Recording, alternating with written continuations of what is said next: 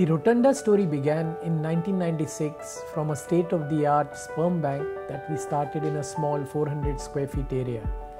This was the need of the hour at that time, and Mumbai needed a sperm bank run to ASRM and HFEA guidelines.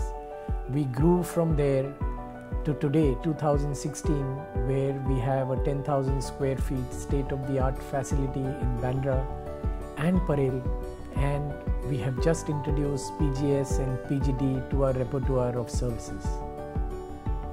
We have today over 4,500 babies in all continents across the globe. We have trained over 100 doctors in the field of assisted reproduction from all over the world. This includes trainees from the developed world, from Europe, from the USA, as well as trainees from Africa. We not only train them here at Mumbai, we also handhold them to set up their own centers. To our credit is Ghana's best IVF center in Kumasi, which does over 200 cycles a month. Rotunda has been leading the ART fraternity in cutting-edge technologies. The need of the hour is egg freezing. Today you have women who are focusing on their careers, and reproduction takes a second place till they find the right partner. Maybe they should or they must freeze their eggs in the interim period.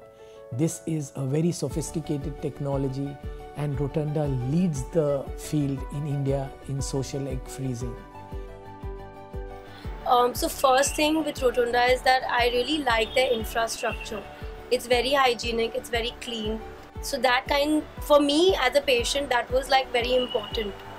It put me like in ease, you know. Secondly, I felt like I trusted the main doctor, that's Gautam Malabadi, because he knew what he was talking. He shared with me the pros and the cons. He was very positive all through the process, and the main thing is, you know, even while you're going through it on the table, he was informative. Like he kept me he kept me informed about the technical aspect of the process, so which was kind of comforting to me. As a facility, it provides you with everything. So you need to do a blood test, you need to do some other test. It's all taken care of under one roof. You know, you're running around from here to there for XYZ is very minimal. Plus the nurses who are in-house, who are, you know, doing a blood shot or who are taking care of you, they are generally cheerful. They have a smiling face, they will talk to you. So overall the experience is good.